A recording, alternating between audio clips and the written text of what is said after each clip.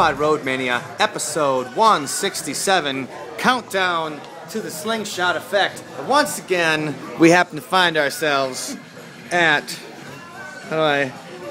Capital Brewery here in Middleton, with Ben from Sunspot and Wendy from Sunspot. Imagine what that. a coincidence. And I'm Mike from Sunspot. So, just in case you missed that, the first 166 episodes. Right. So, what's everybody been up to this week? We've been working hard, getting ready for the party. Are you going to be there? I can see that. Hey, look. Work right here. You're right. There's work. Yes, I'm going to be there, obviously. Yes. I wasn't talking to you, I was talking to them. Fair enough, See them all? Okay, yes, but the pointing's right at me, so it freaks me out. All right. Anyway, the release party, we're getting more and more things lined up for it, so we've got some exciting new sponsors. Ben? There's going to be some free beer. What? There's going to be free beer? Come early. Come at 7. For advanced ticket holders only. Come That's at right. 6:59. It's going to be free. Yep, come at 6:59 because there will be free beer. And what else is going to be there? Oh, there's also going to be some pizza? Pizza from a strange, from a certain rubbery character that we all A know. green guy. And who would that rubbery green man be? That'd be Gumby. Yeah, and Even some pokey sticks? maybe even We all some. love pokey sticks. We do love pokey sticks. And that's right. So we just added those sponsors. Plus, we've got Rocker Vodka on board, and he's going to be doing tastings right at 7 o'clock to 8 o'clock. So the people that buy advance tickets That stuff is are going to get, it's smooth. Try the Rockerade. It's tasty. Yeah. Smooth with a V.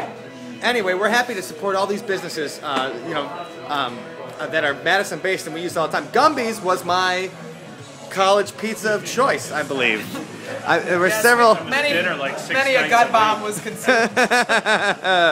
Yeah, the Destroyer. Come on, I used to get the Destroyer. Destroyer. No, actually, with Gumby's, 1998, my 22nd birthday, I specifically requested a Gumby's cheese and pineapple for my birthday. Did you get it? Yes, I did. Well, thank God. So it was very nice. But anyway, just saying that we do love all these companies. We love all our sponsors. So countdown to the Slingshot effect. It's pretty sweet.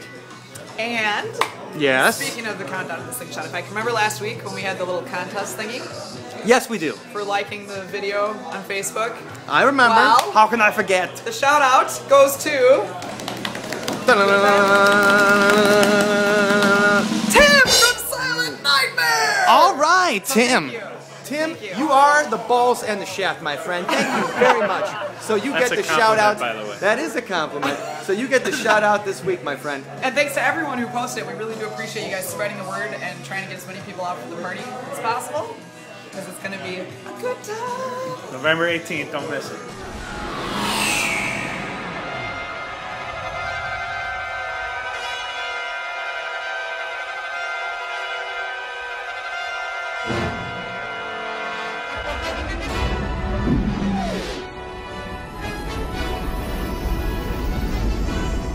So that was a little bit of Star Trek 4. And the thing is, in Star Trek 4, they use the slingshot effect to go flying around the sun and go back in time to 1986. And since the slingshot effect's about time travel, we thought we'd talk a little bit about our favorite time travel movies. Now, I have about 1 million favorite time travel movies, but today, my favorite is Time After Time from 1979. I'm not talking about the Cyndi Lauper song, even though that song has a very, very special place in my heart. I'm talking, let me just set it up for you. We've got two awesome people. One is David Warner. You've probably seen David Warner in The Omen. He was the manservant in Titanic. Remember the manservant that was hunting down Leonardo DiCaprio? David Warner was in there. David Warner was also in Star Trek 6. He's played Klingons.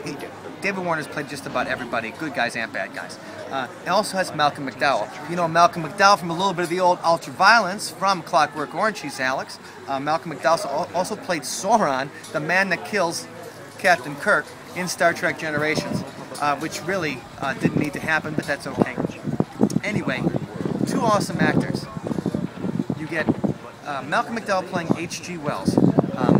H.G. Wells, awesome author, and he takes a time machine to come to the late 20th century to hunt down David Warner, who plays Jack the Ripper.